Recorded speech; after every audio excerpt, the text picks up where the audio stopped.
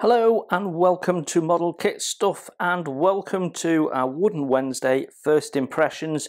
And today we're focusing on this. It's a Viking ship from Billings Boats.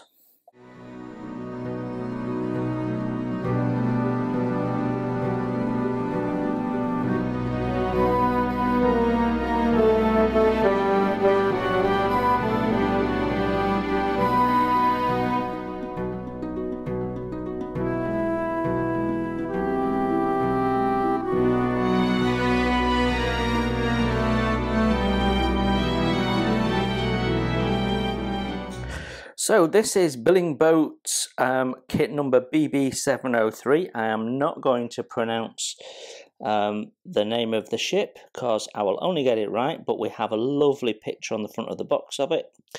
We have some dimensions there as well, so it's a decent size model when it's completed, and then there's a little bit of history on the front, and we have a couple of pictures of the built model. Which all looks very nice indeed. So this is a fairly standard Billings Boats box presentation for some of their more recent boxed up kits. You do have to be cautious though, some of their kits are getting on a bit and have been reboxed. It tells us that we're going to get laser cut parts, and as I look around the side, we've got the same pictures from the top of the box. A little bit more information and history. The sides are the same and just tell you what the kit is, and then on this end you have some further information, and it tells us that the kit is for the advanced beginner. So let's have a look what's inside the box. So despite the size of the box, the contents amount to this, and this bag with the instructions and some plans in. So actually there doesn't appear to be much to it. Let's have a look at the plans and instructions. So we'll start with our instructions, and what we've got is an A4 stapled at the top set of sheets, and the sheets are in different languages. So we've got Danish and English, appears to be the two languages being used. So you could, yeah. Oh, and then we've got German and French. So actually we've not got as many instructions as you might think. So it does say in the very first instruction that a building plate should be used, so a building board, and that'll be to mark off positions or, against the keel of some of your parts. So I have one of those, so we can maybe show you one of those in a future video. And then it takes you through building support frames, planks, bracing process and so on. So I imagine there are some drawings further down. Yeah, this is the same instruction in many languages. Right, okay. So the instructions reference a figure number, and then they talk about it in there. So there seems to be 8 steps to complete the whole model. So cutting out what we saw in a plan. So there must be some form of plan that we can cut out and use as a template. So you can then pin the template to the board and place your parts on here like so. So that's figure 1. Figure 2, that's putting in place the little supports, which are not to be glued against. They're simply to have the formers basically. As you put your strips on, you're not going to keep those in the completed model. So that's basically how that works. Pages are quite thin. And then it shows you pinning to each former the individual wood strips. And you see some of these are finishing early, and that's why it was so thin, to allow them to form together. So by pinning them and pegging them as they're done here, you can make sure you've got them positioned. You can probably mark them out with a pencil. Go back and put your glue on, having bent it into shape, and then go back and glue it. So hopefully not too difficult a process, especially as this is all explained in the instructions. And then we can see that being built up, and it's a lovely shape, isn't it? It's a really nice shape. So then you should be able to lift it off, and you've got this glued into place against your basic keel piece.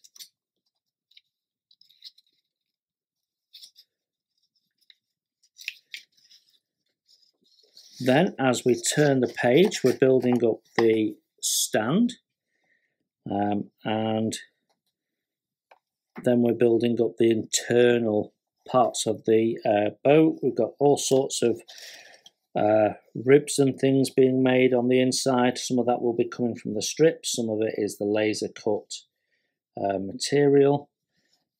Showing you how to tie a knot there.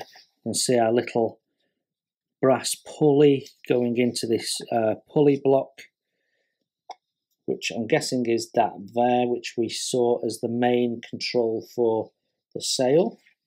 Again, more how to tie the knots.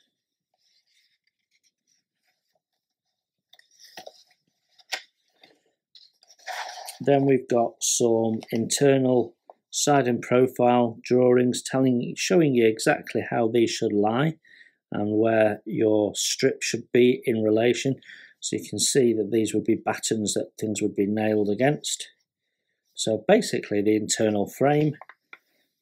Then we're making up some parts that go inside, and it's referencing where they go. So that's really handy. A lot of studying of this come the time. Then we've got the rudder being put together. So it's a single rudder, 2 pieces to get the right thickness.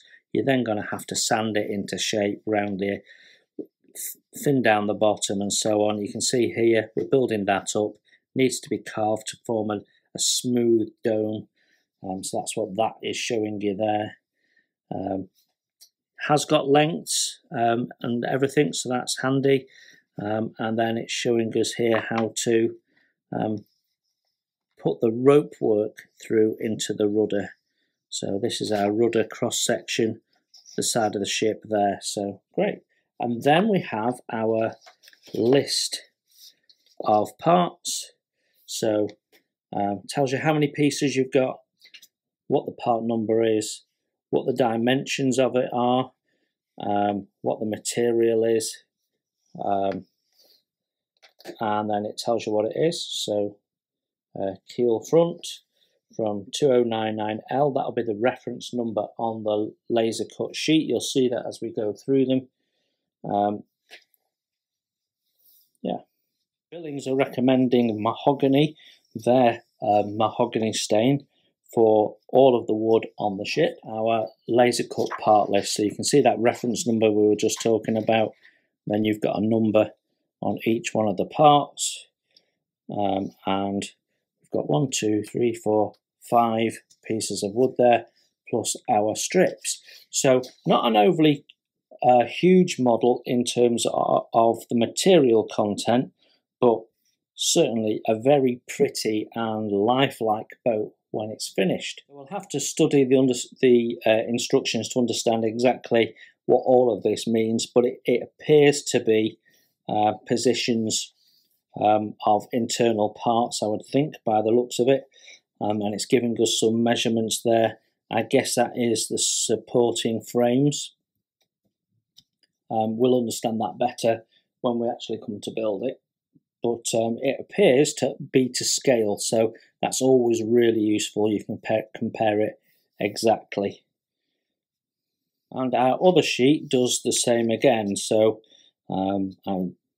like I say, you need to read the instructions to be able to understand it, but there's something there anyway. One very large overall plan, which I guess is final fit and arrangements, and it's basically just a large picture of the whole completed boat. So we can see our blocks, our rigging points, We can see the tie-off points on the sail and roughly how long they should be, the ropes there and how they're managing it. We've got some loops sewn in there for tying it up, so that's useful because I didn't see that on the plan for the sail.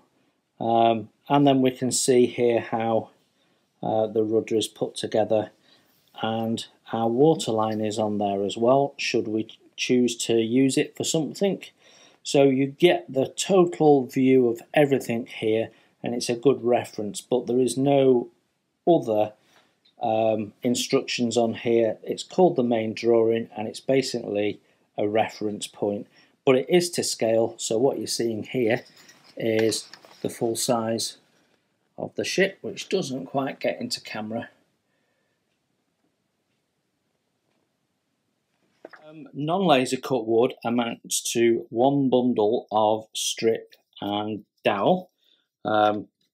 So we've got basically 3 dowels that all look to be similar.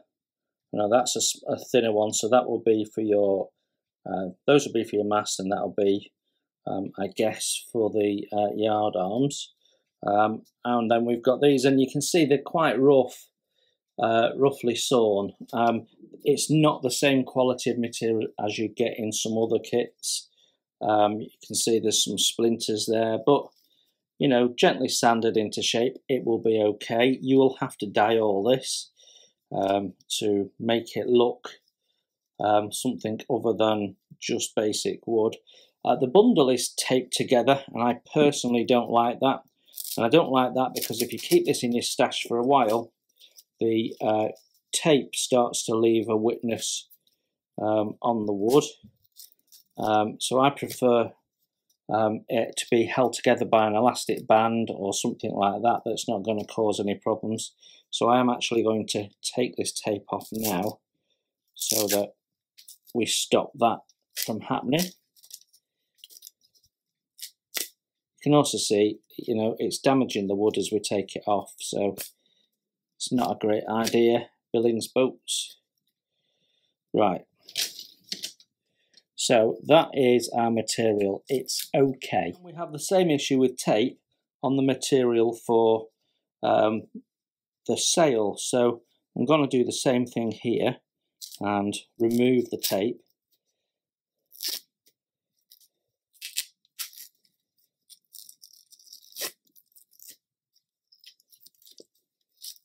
There we go. So our sail is not pre-stitched in any shape or form. In fact, this one's fraying a little bit. So you basically got a sheet of material, and that gets marked out on the plans as we've seen, and then you sew it into shape. The material's quite thin. I think that looks all right as sail material. So yeah, there's nothing wrong with that at all. The colour's nice, so you probably don't need to dye it. If you wanted to, you could tea stain it a little bit or something like that. But for me, I'd be happy with that as it was. Now the base that's supplied has 2 plastic ends, and then we're putting a wooden dowel through here to form our base. So you could use this as a display base. You could paint that up, and you could do something with it to make it look quite nice.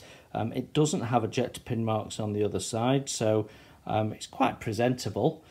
So if you didn't want to put it on pedestals and mount it that way, then you could use that. There is nothing wrong with it. It's a little crude, but painted up it'll look perfectly fine. We do have a plastic grate in there, and for me that one's swapping out with a wooden one personally, because you are going to have to paint that and do something with it. And if the rest of the model has all been wood and natural materials, that does detract from it a little bit if you're trying to leave everything natural. So we have a Ziploc bag, and inside the Ziploc bag we have thread and we have a load of nails just loose in the bag, and what looks like a brass pulley wheel. And yet again, we can see that this tape has been used to hold the cordage together, and the problem with that is it will over time change the colour of it. So I'm going to remove the tape.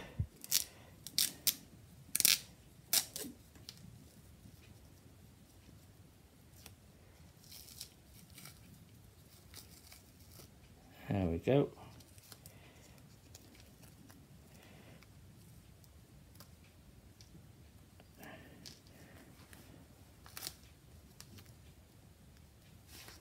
You can see there's some discoloration starting on the tape, and that will transfer itself to the material, especially with these brass nails in there.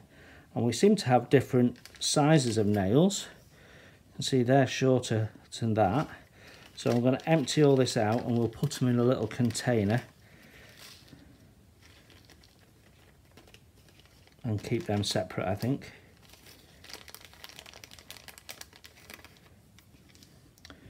So they're quite good quality brass nails, but I think they might be plated, so they might actually be silver underneath, as in silver colour. And then we have a little brass pulley. So I like the fact that the two threads supplied are both quite natural looking. There's no tar or anything involved. I think that'll add to the effect of the finished model once done. So I'm quite happy with those. So there you have it, the Billingsboat Viking ship. What are my first impressions? Well, okay, first thing to say is don't be deceived by the size of the box. If you roll up the instructions and the plans, you'd get all of the contents of that box in about 25% of the space. You're not getting what you might be led to believe from the box size. Having said that, what you've got in there is not a bad kit at all. Now, Billings boats have been around for a long time, and they are not at the top quality end of the model ship world, but at the same time they're also not at the top end when it comes to cost. Now, the fact that they are putting these in a lower cost kit doesn't mean that you're getting a lower offering in terms of quality of materials. Particularly, what it means is you're getting a compromise. So, for example, the plastic stand is a bit of a compromise. Clearly cheaper for them to make than putting a wooden one in, or putting turn brass pillars in or something like that. Now, other model manufacturers would have put in a stand that's come from some laser cut plywood, and it wouldn't be as pretty as the plastic one, for example. It's not uncommon for Billings to put plastic parts in their kits. So I have their HMS Warrior kit, and there's some lovely brass in there. There's a brass casting of the figurehead which is absolutely stunning, and there's photo etch in there, and there's brass tube for the funnels and all sorts of bits and pieces, but you still get a plastic ship's boat, and some other components as well. So it's a way of them keeping the cost down rather than a way of cheapening the kit, because if you're going to paint it, it's not going to be seen anyway. The other thing they're doing to reduce the cost is having you stain the wood, which means that you've then got the options on exactly how you want it to look, and that reduces the cost for them and for you. The downside is you're using plywood. You'll see the edges of the plywood, particularly on the keel, so you might want to think about what you're going to do with that to make that look more presentable. But everything you need to make a very nice looking authentic Viking longboat is right there in the kit, and the quality of the materials are all good. The strip and what have you, there's nothing wrong with them. They're just a bit rough cut and they need a little bit of a sand. So you would get slightly better quality from some other manufacturers, but there's nothing wrong with what you've got. And if the kit is what you're looking for, Billings boat will absolutely beat the price of anybody else. So I think my highlights of this are, we've got something particularly well thought through when it comes to putting the clinker together. That looks like a really nice way of doing it. I have seen that done by other manufacturers, so there are other people that make Viking longships. Some of them specialise in them, and they're much bigger models than this, and they do the same thing with the shaped planks, so that's really helpful. Low light, I saw a plastic grating, but I'm not actually sure that it's used. I didn't spot it in the instructions. I think taping all the materials together is a bit dangerous because of what happens over time with tape, and that could cause you some problems with your materials, especially as we're staining these and you can't just sand them smooth. So that's probably the biggest downside, but otherwise, unless the instructions are particularly naff, I think this is a nice little kit, and I'm looking forward to building it at some point. I hope that was interesting and informative. If you're interested in one of these, you now know what you get. Take care everyone, enjoy your modelling, and I will see you very soon.